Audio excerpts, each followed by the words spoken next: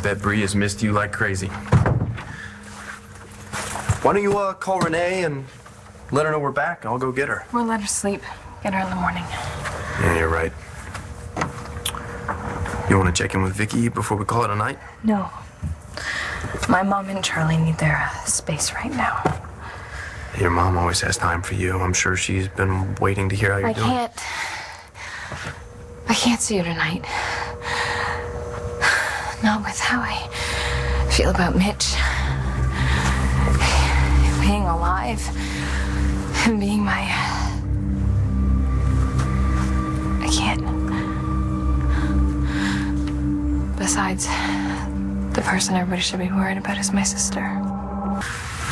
Hey, we're all thinking about what we can do for Natalie. Nobody's gonna stand by and let her suffer. She has to suffer.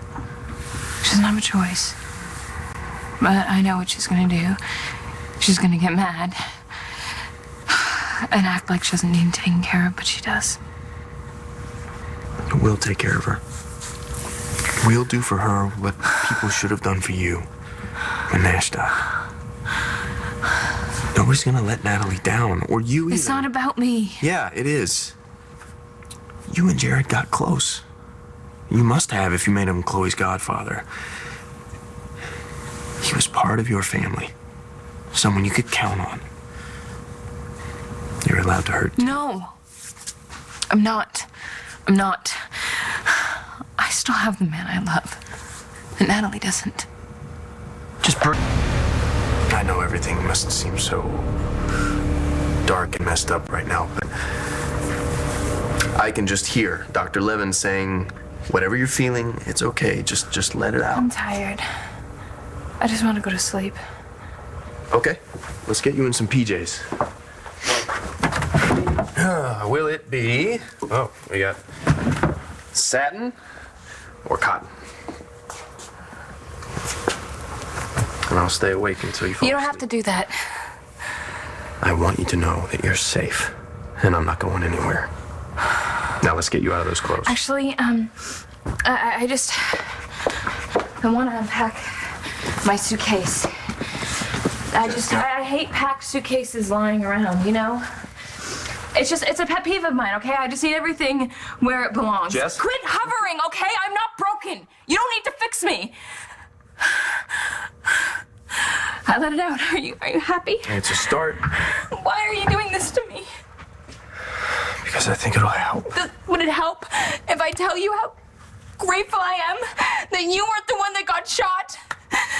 If that's how you feel. That I'm not hurting the way Natalie is. That I am so grateful that I came back from Napa with my life still intact. Natalie's husband is dead. Charlie lost his son. Natalie and Charlie wouldn't want you to feel any other way. What about you? You lost your relationship with your sister. I'll get through it.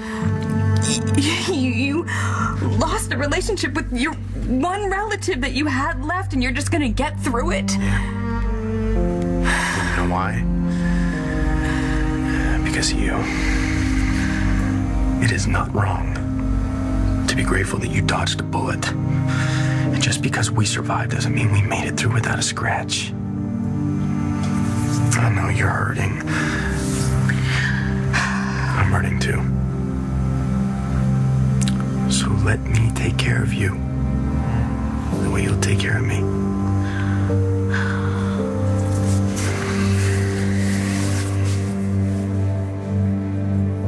Dear Jessica,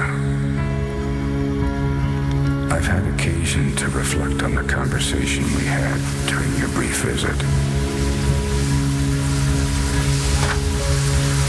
Okay? How's that water? I behaved badly. I was disappointed that you didn't share in my joy at our reunion. I'm afraid I acted out of hurt and anger rather than compassion and love. But you were also not without blame.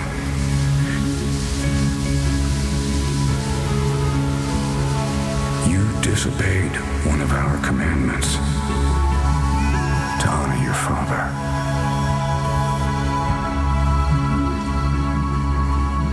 But that's all right. With my guidance, you will learn contrition.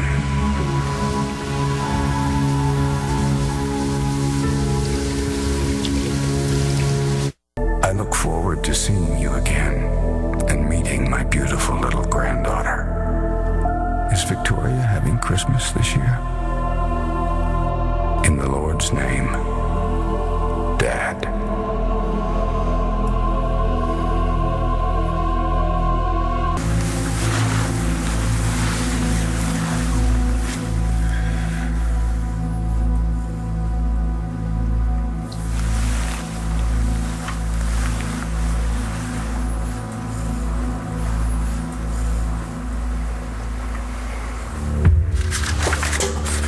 Address this to my daughter, Jessica.